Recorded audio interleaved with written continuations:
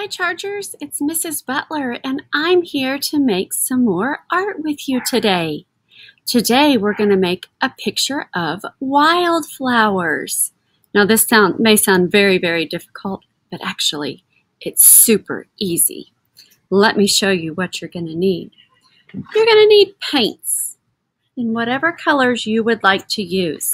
And I'll tell you what, acrylic paints are going to work the best because washable paints, a lot of them will dry and you won't be able to see them, but acrylics will stay really bright for your picture.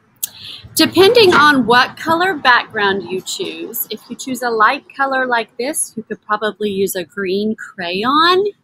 But if you choose a color like black or brown, or navy blue, a dark color, you're going to need to use oil pastels.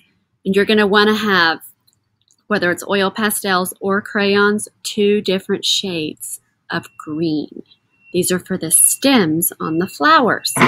You're also going to want to have some paper towels or wipes, and you're also going to need a handy dandy trash can with a bag in it so that you can put your paper towels straight in the trash when you get paint on them. All right, I'm ready. Are you guys ready? Okay, here we go. For our wildflower picture, I'm going to start with my blue piece of paper. And what you're going to do first is you're going to take one of your green crayons or oil pastels, and you're just going to draw some lines. You don't want to go all the way to the top.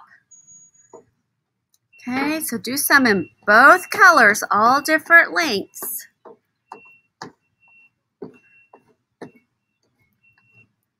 Does that look like wildflowers yet? I don't think so. Now is the fun part where you get to be creative, okay? So I'm just going to start with one color. I think I'm going to start with pink, okay?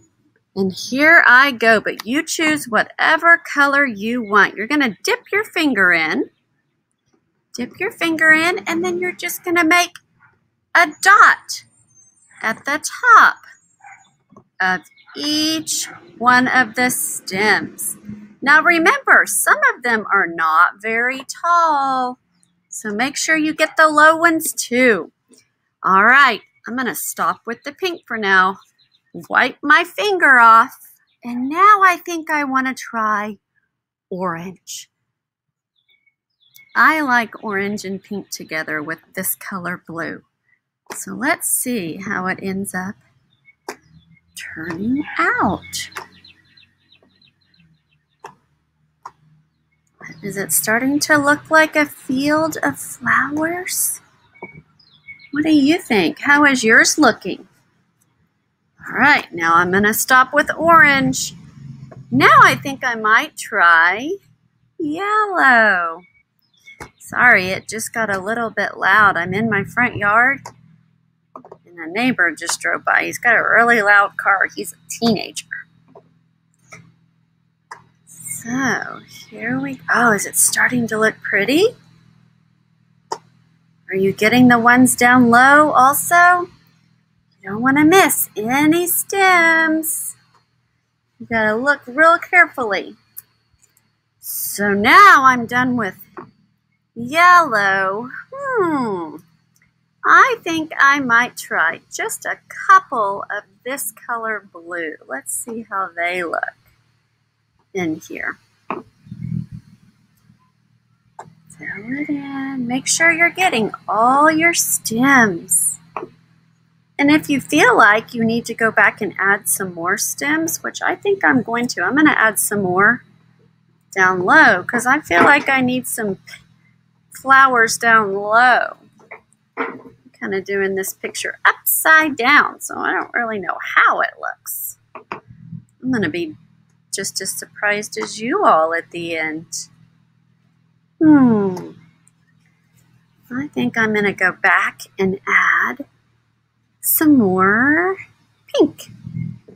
That's the great thing, is if you feel like all of a sudden you need another color, you could just go back and add it. Just because you stop using it doesn't mean you can't use it again. It's looking to me like I've gotten all of my stems. So I think my picture is done. Now, do you remember what all artists do with their pictures? They sign their name somewhere on it. So make sure you put your name somewhere on there. You may have to wait until it dries. But this is my picture of wildflowers that I created with you.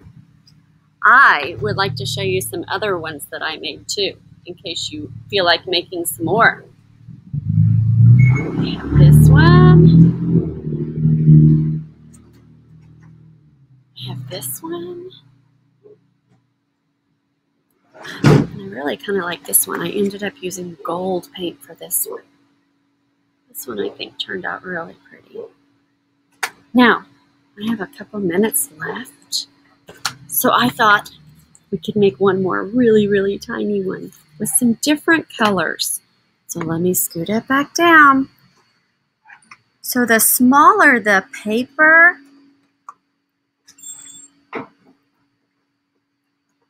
the less you have to fill up. And if you have a really big piece of paper and you don't cover all of it, you can always trim it. Let's see, what colors am I going to do on this one? Another paper towel. There we go. And for all of the art that I'm doing, I'm just using things that I have at home. So I'm hoping you have some of these things at your house. Whew, that one's done. That was so quick. So here, oh, I got to turn it around.